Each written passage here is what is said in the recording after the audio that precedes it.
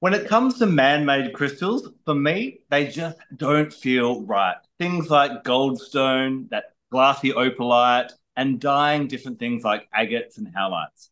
However, there is one family of crystals that I will make an exception to because the power and potentiality of these crystals is absolutely amazing. These are the aura quartzes, and today we're going to dive into one of my favorites. It's known as Angel Aura Quartz. So, welcome to Crystal Confab, where we dive in and have a bit of a casual, informal chat about one of the crystals we love and we hope you love too. Joining me today, of course, is Kyle and Nicholas. How are you today, gents? Doing well. Really Great to well, see you thank both. you. Beautiful. Now, I want to start off by kind of really clarifying. I've got my favorite Angel Aura quartz. It's actually a Lemurian seed Angel Aura quartz here. But Nicholas, I remember seeing on your Instagram, I don't know how long ago it was now, you did this amazing explanation because when I first started collecting crystals, there was only one type of aura quartzes. And obviously the different metals that you fuse together, you get all the different colors of the rainbow. But as time's gone on, I've noticed there's different other kind of ones. And many a time, even buying online, I've got disappointed with what's actually rocked up. Is not what I believe to be a true aura quartz. But can you run us through what the aura quartzes are?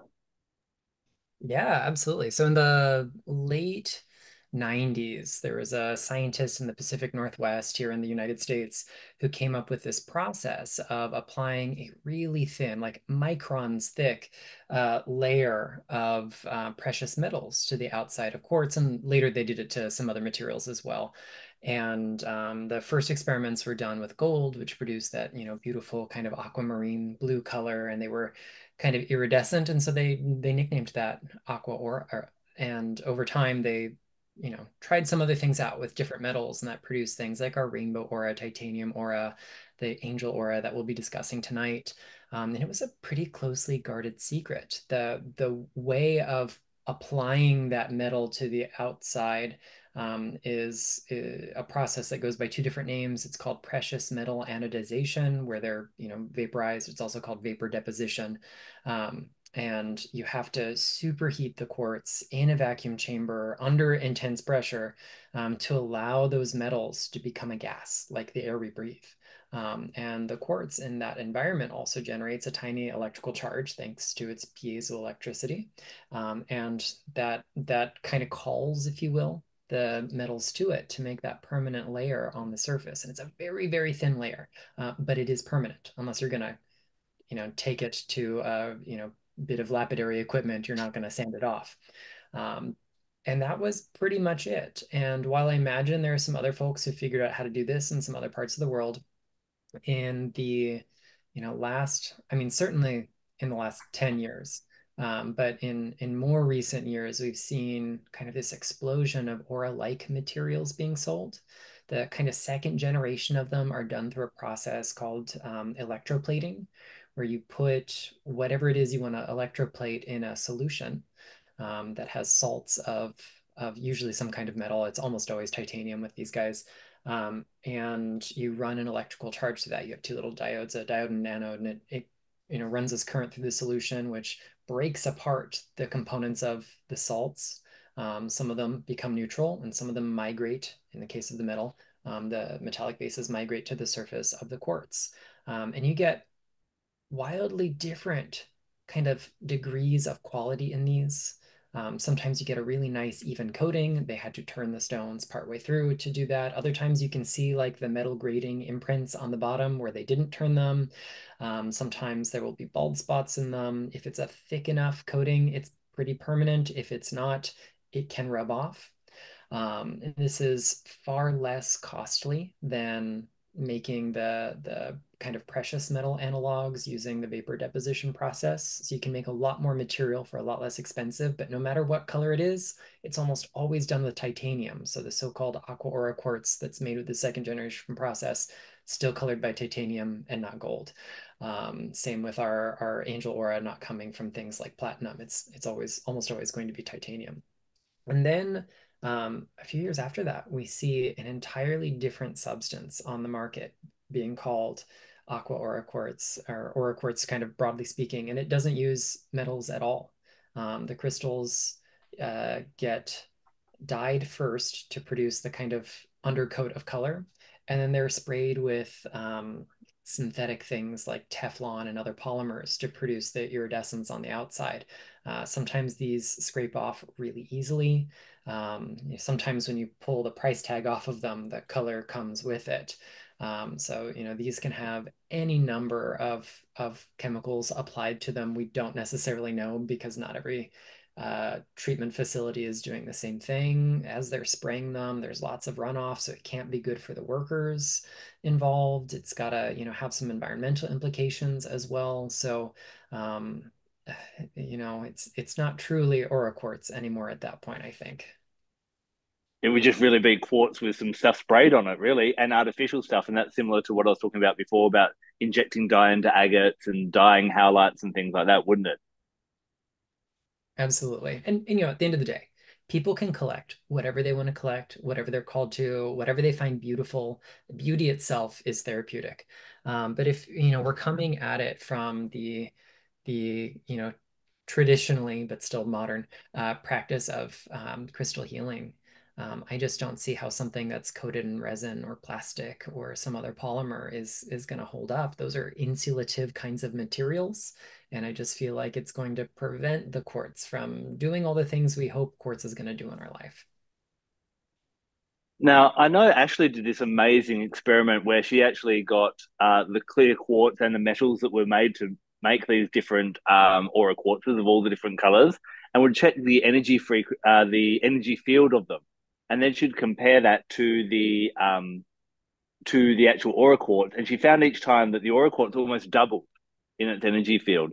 So this first type is I love them for amplifying just their own properties. We often forget that metals themselves are crystals. They're just a crystal made of a single element, so they have their own potentiality. And we know that clear quartz amplifies all other crystals. So I love this first type. Nicholas, how do you feel about the second type? I think as long as we're okay with titanium being the element involved, we're not over romanticizing something as containing an element on the periodic table it doesn't have. I don't see why we can't appreciate it. The coatings are quite a bit thicker than they're going to be on the first generation material, and they're often quite a bit more uneven. So, we might need to bear in mind that they require a little extra care, and any number of other things can be introduced to them to also produce some of those colors. So it's not going to be a single pure element from the periodic table. It's not just gold or just platinum or just titanium. It's going to be a range of other stuff to produce that iridescence. And at the end of the day, there's still runoff from those chemical salt baths they have to go in, and we have to contemplate like how well is that being disposed of, and how much care is given to the folks who have to deal with those caustic solutions. I don't know if you've got any insider information that you can share with us, but the type one does seem to be a bit of a protected, like you said, process. And it does seem to be that finding that type one aura quartz is getting really, really challenging and difficult. Do you know what's happening in that realm? So far as I know, the guy who invented the process is still making it. I'm not entirely clear whether other folks have cracked the code. I've heard rumors, but and because a lot of this stuff happens so far up the supply chain that if you're even just a couple rungs removed at giant trade shows, it's all a kind of oral tradition, if you will. It's all Mm, hearsay, it's all anecdotal stuff. Um, so it's hard to verify those things that we hear at those kinds of events. So I've heard that the process has been copied in China, but also China seems to be the center of production for a whole lot of things. Things that are, wonderful, fine, valuable mineral specimens, and then also some of our cheap knockoffs. So, it's a big place with a huge population and a huge market. So we can't pin all of our problems or our successes on a place.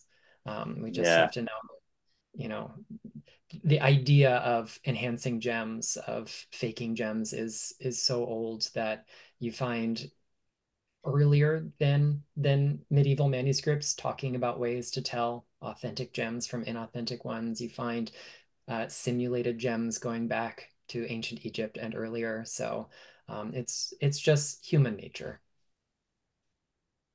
Kyle, you've obviously had experience with the different types of aura quartzes. What's your experience? Personally, it's very, for me, it's a very quick feeling of difference. And as Nicholas touched on, that coating, whether it's breathable or not, whether it holds it in or not, I can feel the difference between them. I was lucky enough to kind of, unlike a lot of people nowadays, start my connection to the industry sort of 15 years ago when fake auras weren't really around. The real auras were kind of the only ones that were coming around and being sold and bought. So I was kind of lucky to get in, and most of my stuff is from about 10, 15 years ago. And I find it very interesting when you see it's almost like it's more metallic. It's almost like it's more shiny. It's more there's something more to it, and they've taken it that bit too far. But also, yeah, we have been faking and simulating and editing and changing the feeling of gems, minerals, crystals for forever. But if we break it down to quartz and platinum or silver, titanium, then you can kind of develop that connection to what the energy is doing. Mm, mm. Guys, for for people that are, we're obviously talking about the aura quartzes, and I should say, you can actually get, to the best of my understanding, every color of the rainbow, depending on which metals are in there. So in my collection, I've pretty much got red, orange, yellow, green, blues, dark blues, pink, purples, and our beautiful angel aura, or sometimes called opal aura as well.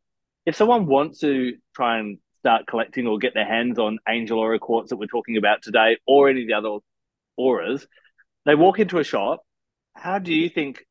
Have either of you got any guides that you could offer on, like, how do you pick, apart from the feeling, how do you work out if it's real or not?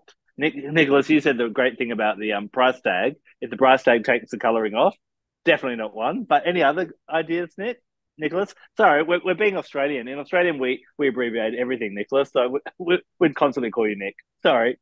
No worries. Yeah, so one of the big telltale signs of that kind of polymer coated material is that it often looks kind of wet. The sharp edges are going to be a little bit more rounded. You can sometimes see the glaze with your own eyes being uneven, thicker in some places, thinner in others. I've seen ones where you can see drips as it dried.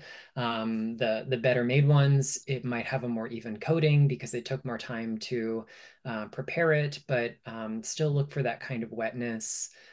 Definitely look for bald spots, if you will, where the coating is missing or absent.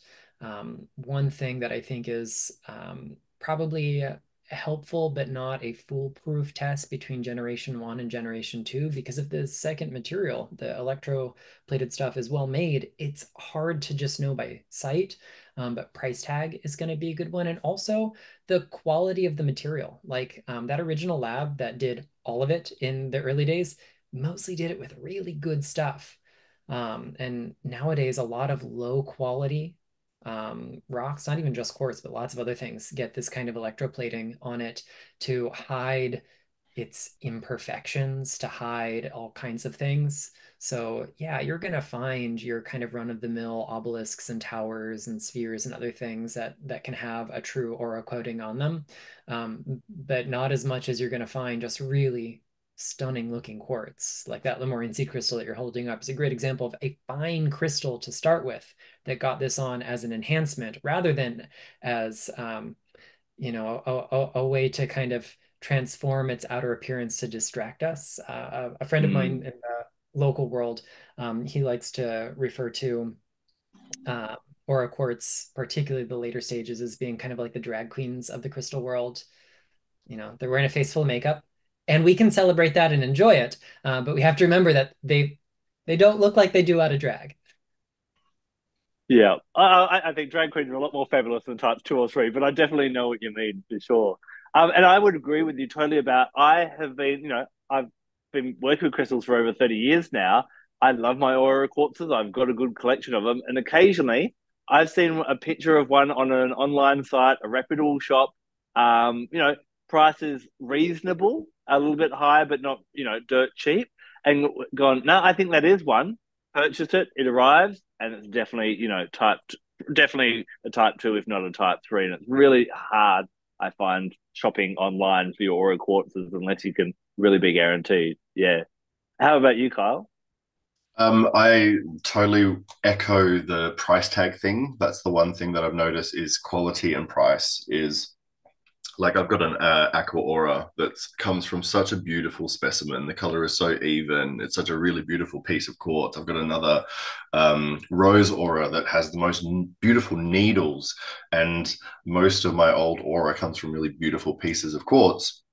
So it totally confirms that you don't see it as much. Like for me, especially, you don't see the sort of type 1 OG on anything other than quartz, right? Like it generally is essentially basically on quartz, whereas the type 2s and 3s you see on selenite and kyanite and amethyst and everything else. And that kind of, for me, completely defeats the purpose of aura quartz, because aura quartz is about taking quartz, which is programmable and intention based, and the master energy that we can work with, and then adding something to that, raising that vibration, shifting that upwards, making that something more, something better than what it could be, or bigger than the sum of its parts, as it were, if that makes sense. Yeah, definitely. And we could probably do a bit of a master. We could probably talk here for about 6 hours and go through all the aura quartzes, but we won't do that today. Let's dig in a little bit to angel aura quartz specifically. Where would you reach for that, Kyle? For me, with angel aura quartz, it's all about like raising the vibe, as it were, in inverted commas. It's kind of helping yourself to feel more optimistic, more positive, more relaxed, less negative, less frustrated. It's basically about shifting those feelings, vibrations, energies that can make us feel a bit held back, feel stuck, feel frustrated, stagnant, whatever. Generally, I will reach for my angel aura quartz when I just want to shift it off. It's like shaking off the coat as a dog would if it gets wet, or like taking off a couple of coatings when you've come from the cold into the warm. It's like, okay, I needed that for the time being. That's what I've picked up on, but I can take it off and come back to myself, kind of cleanse myself and return back to kind of oneness, of authenticness, my wholeness, as it were. And I find it really helpful to meditate, to connect to my spirit guides, to enhance those connections. I find it really easy to develop that openness. I find it really it kind of expedites the situation quite quickly for me. It opens those channels. It removes those lower vibrational things. It helps me to feel better quite quickly and quite easily. And I don't need a large piece of it. I don't require a long time with it. It kind of, for me, has a more rapid energy than your regular quartz does, and it kind of moves more quickly in how it works. But then it can allow you to move slowly. It's not going to move quickly all the time, but for me, like the initial, it's like, okay, let's get into it. Let's move out of the way what needs to be moved out of the way so you can get to where you need to go, basically. I really enjoy its ease. There's a lot of minerals and crystals that I have had dis-ease with getting to know them, and I think that's part of the challenge and part of the fun, part of the journey. Whereas with aura quartz, for me, it's straight to the point and quite direct, and it doesn't really fluff around, but it has a really soft, comforting, nurturing energy. And I find you can kind of work with it throughout the day, like in the pocket as a piece, and it's going to kind of keep you going, like Energizer Bunny kind of thing, with that kind of long lasting, or long enough lasting for a day at least. Or I love to also have it placed,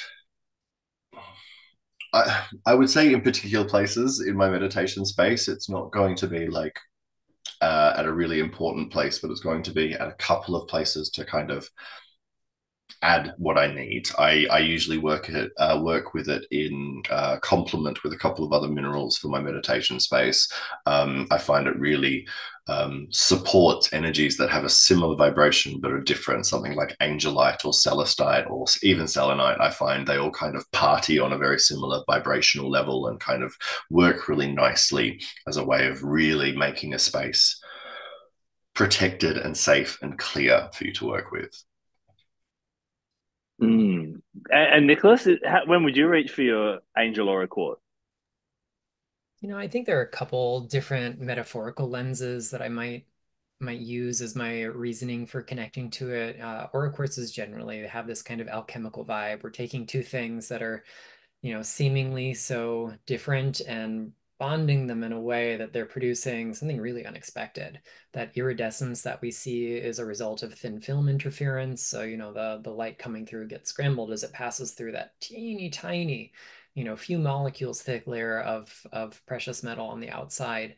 And for me, that's like a shift in perspective. It allows us to take something as ordinary and bland as white light and break it up into its components. So I might turn to or angel aura quartz or any of the other aura quartzes for that matter to kind of get a fresh perspective on things. And then I would also look at the elements involved. And platinum is one of our noble metals. Rarer even than gold. It shares a lot of qualities with gold. It shares a color somewhat with silver. And so alchemically, it's sometimes thought to transcend the binary, the polarity, the kind of complementary forces that gold and silver represent, kind of associated with the sun and the moon, the yin and yang, so to speak.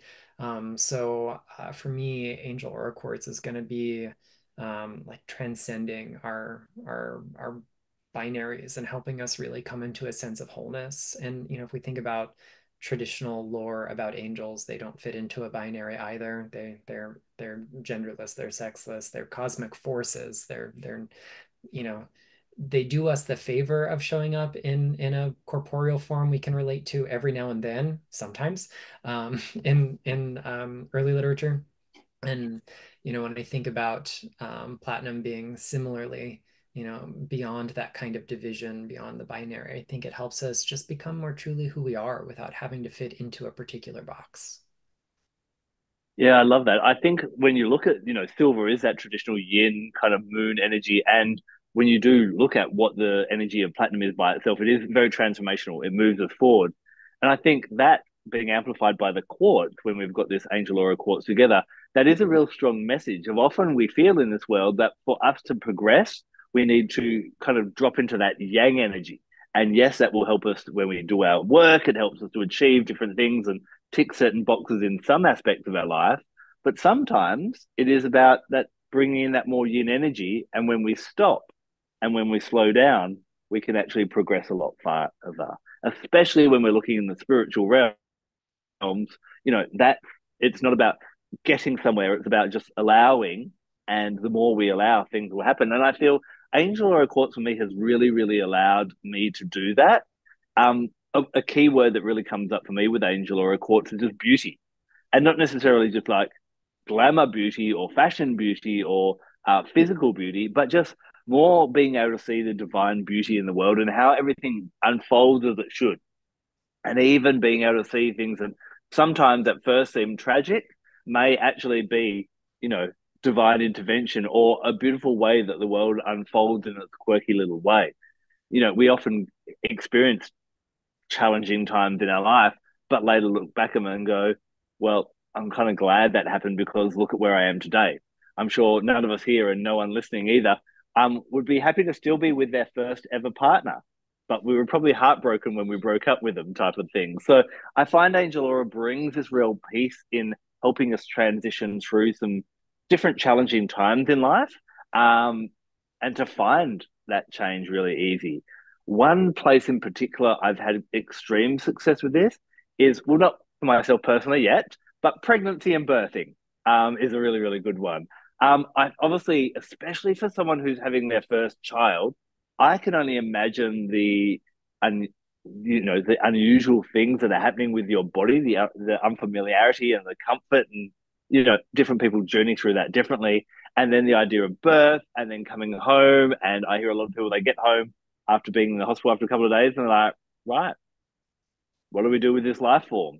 And that can be really unsettling. And I think Angel Aura Quartz, I know it's really great to even place on the stomach if someone is experiencing what do you call it, morning sickness, but all the way through from fertility, pregnancy, birthing, and beyond. I think Angel Aura Quartz is a really nice one to have around to just allow yourself to go easy on yourself as this change happens in your life and as the baby's growing and that type of thing as well. So if you do have a friend who loves their crystals and you're wondering what to get them and you've got a baby shower coming up, if you can find a really nice angel aura quartz, that could be a really beautiful gift that I think they'd really appreciate and find some great benefits from in that way. Um, we've talked a little bit about like this alchemical aspect. Do you think that aura quartzes have a bit of a link to maybe the ancient civilization of Atlantis? You're reading my mind, Adam. You're literally reading my mind. I find it really interesting, that kind of link between the idea of Atlantis and Atlantean energy and aura quartz, because a lot of what's known about Atlanteans is they manipulated and affected and changed the energies of things. They learned how to harness crystalline energy. And I think that idea of aura quartz really harks back to that idea of them harnessing those energies themselves. It is interesting. Obviously, there's Atlantis, which existed somewhere in the northern hemisphere. That's still being debated. But then there is Lemuria, which is another ancient civilization that is believed to have existed down here in the southern hemisphere. Australia was kind of part of that landmass, it's believed, and so on. And they do say that, people that have had visions of Lemurian, the priesthood in Lemuria, wasn't so hierarchical, I find, as Atlantis in my experiences. But often that color, the angel aura, glimmer of robes and the cloths that they would wear would actually show in the Lemurians as well. But I would definitely say this is much more Atlantean stone rather than a Lemurian stone. I feel the Lemurians worked very much more with what they had and how nature delivered it. Whereas, as you said, Kyle, the Atlanteans really did like to see how do we bring things together and play around with them, didn't they? Mm. I think it's Yeah. really important as to how some people are very reactive and they don't like it, or they are immediately drawn to it. Maybe you do have a connection to Atlantis and that's why you are drawn to it. Maybe you've never had a connection there. There's no connection. You don't feel drawn to it. You come from a more Lemurian energy, which is more natural. And so it kind of goes against what you feel connected to. I think people have that innate kind of like yes or no as soon as they see it. Nicholas, do you feel the aura quartz Atlantis link? I at this point in my spiritual practice, I view things like Lemurian Atlantis through the lens of metaphor. They are archetypal symbols that speak to our subconscious. So could we link those metaphors? Absolutely. I don't really, while there was a point in my teenage years that like aqua aura was like deeply important to me, and I coveted this one treasured pendant that I got for a birthday one year. It was the only thing I wanted, and my parents managed to track it down and deliver. I just kind of outgrew it. I've moved on to other tools that I don't feel any strong connection to or away from it. It's just a chapter in my life, so I don't have like a strong link to it these days, and therefore it's not really um, not setting off any alarm bells about yes, Atlantean, no, it's actually Lemurian or Mm. any of the above. Kyle mentioned before about pairing it with other kind of like energy crystals, and we know that clear quartz crystals do amplify other crystals' energy. Is there any pairings that you would pair angel aura quartz with? I mean, if we wanted to kind of underscore the angelic vibe, there are a lot of ways that we could go. Kyle mentioned selenite, angelite, celestite, that'd be great options. I also think emerald could be really nice. Emerald has this connection to the celestial sphere. It is thought by several cultures that emeralds were gifts from heaven, from the gods. They were found in Eden or paradise, depending on what the scripture or group of people's doctrine was. So that could be a really nice option. If we wanted to partner it with something a little bit more grounding and stabilizing, since it's got this kind of upward momentum, platinum is a really expansive energy.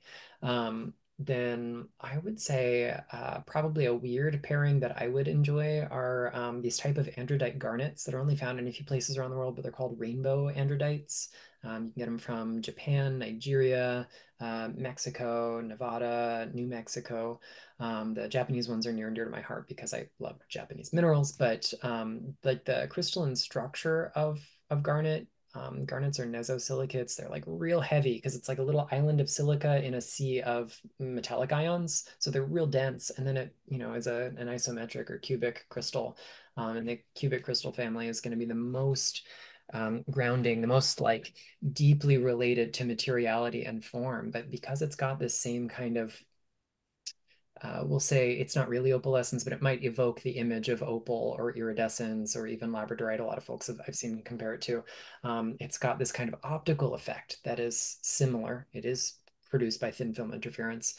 And, we get these starkly different mechanisms in the two, but by virtue of their shared optics, they're going to like harmonize really well to create a broader spectrum effect that is both stabilizing and expansive. Kyle, I saw you do a little dance there. Japanese rainbow garnet is one of my like top favorite minerals. It's one of those ones that I've only finally in the last couple of years been able to work with and access myself. And I'm going to try that pairing. It sounds really interesting, and I'm excited to try that as a pairing. I actually haven't had Japanese rainbow garnet yet, so I've got to get my shop on and get shopping for that. One of the pairings that I really love with Angel Aura Quartz is just good old rainbow moonstone, and I find Angel Aura Quartz does really excel as a full moon crystal. Of course, this week is the full moon in Aries, and one of my favorite crystals for the full moon in Aries is the Angel Aura Quartz. The reason being, we often hear that with the full moons there are different, it's in Aries, it's in Gemini, it's in Capricorn. What does that mean? Well, we know that each zodiac sign governs 1/12 of the population, but it also governs a different aspect of our lives. For example, Gemini is to do with our education, our learning, and our mental well-being. Capricorn is to do with our job and our career. Aquarius is to do with community and humanitarian pursuits. But what's Aries about? Well, Aries is the first sign of the zodiac, and it actually governs 0 to 7 ages in our life. So what is a 0 to 7-year-old concerned about? Themselves. And so the full moon in Aries is actually the full moon about yourself. Now, for some people, that may seem a bit selfish or self-indulgent, but when it comes to spirituality, I think it's a really great time to spend one of the full moons each year to stop and pause and think about what you need. A lot of people feel that they're worrying about what they need to achieve in the world, the impression they need to give out, that sometimes they're worrying about family and partners and friends and all that type of thing. And they give from everything they have to the world. The full moon in Aries is a really beautiful time to stop and go, what do I need to be at my best? And we've talked a little bit about the two crystals, or the two metals, sorry, that make up Angel Aura Quartz, that platinum, which is transformational, and silver, which is that yin, kind of slow down moon energy of contemplating how can I stop, how can I regenerate, and how can I be my best so I can then give my best to the world. And I really love Angel Aura Quartz for being that tool to allow you to do that, so that you are in all the other realms of your life, you can give your best. I often kind of think of the full moon in Aries as being like the warrior full moon. And if you're a warrior doesn't go around and worry about everyone else. They have to make sure that they are strong, that they are fit, so that they go into battle and they can do their best. Now, hopefully you're not going into physical battle each day, but we do have challenges in life. And if we're not at our best, if we don't know what we need to be at our best, then we can't give our best. So a little practice if you'd like to try this for the full moon. Aries being a fire sign, I like to do a little bit of candle magic around this time. So what I would love to do is get a candle, pick your favorite color, because remember, this full moon is about you. But if you get lost, a red candle for Aries can be great, or you might go just a white candle for the full moon energy, and anoint it with an essential oil. My favorite essential oil is coriander seed. Coriander seed actually helps us kind of get back to focusing on ourselves as well. And just anoint that. And as you're anointing that candle, visualize and think about what you need. And you live in your life where you are the principal character, not a kind of an extra that kind of comes in occasionally, where you are focusing on yourself. Light that on the night, meditate, and infuse that energy also into your Angel Aura Quartz. Then each day between that full moon and the next new moon is sit down each day, hold your angel aura quartz, connect in with that energy of caring for yourself, seeing the beauty of yourself, seeing the value of yourself, and just light that candle for 15 minutes and just do that. And just remind yourself of that. And ideally, get the candle burnt down by the dark moon the night before the next new moon in that way. And that I find how I'm going to be using my angel aura quartz. And I'd love you to give it a shot if you'd like to try. And, let us know in the comments, come back and share with us whether you start to notice a difference about what happened when you put yourself first. And I think this is a really great crystal to allow you to do that. That sounds fantastic. I'll have to give that a try this full moon. Yeah, definitely, for sure. Now, before we wrap up, boys, anything else that you think we've missed about Angel Aura Quartz? Or another question I'll ask, I'm asking two questions at once. Do you have a favorite Aura Quartz out of all of them? I mean, the first one I fell in love with was Aqua Aura Quartz. It's hard for that not to still be precious to me. I still have that very first pendant. The crystal came out of its setting, I think decades ago at this point, and it is still in my jewelry box. And, every so often as I'm rifling through, I pause and I sit in wonder as I turn it through the light. And I just love the alchemy that made it. Beautiful. Totally Kyle? agree. Totally agree. Or Aqua Aura Quartz is definitely amazing. My favorite piece is actually I have a rose aura, as I mentioned, cluster, and it's about palm size. All the crystals are about 2 centimeters, and it's just hundreds of needles. And it's this beautiful, soft, it's back there somewhere, beautiful, soft pink color, and it just shines. And every time I hold it, I just feel 4,000 million times better than I was feeling a second before. Stunning. I actually love Tanzan Aura Quartz, and I actually attribute that to helping me write my first book, Crystal Connection. I found when I would wear it, it was almost this visual I get is like a white light. I knew what I wanted to say, but because I hadn't written a book before, I didn't know how to say it. And it was almost like this white light would appear above my head, and like a waterfall, the words would just tumble into my mind, and off I'd go, kind of thing. The only one thing I do warn people about Tanzan Aura Quartz is I find if I didn't take it off, probably you need to take it off by the time you have dinner, because if you keep wearing it into the evening, I'd be laying in bed and the ideas would keep flowing. But I found that one was it's my favorite writing stone out of every single crystal I have. Really, really beautiful. So, yes, as you can see, there are so many different aura quartzes.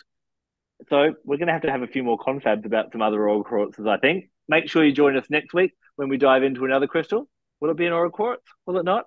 Who knows? Let us know what you'd like to hear us talk about in the comments below. Thanks for joining us. We'll see you next week. Take care and blessed be. Bye. Bye.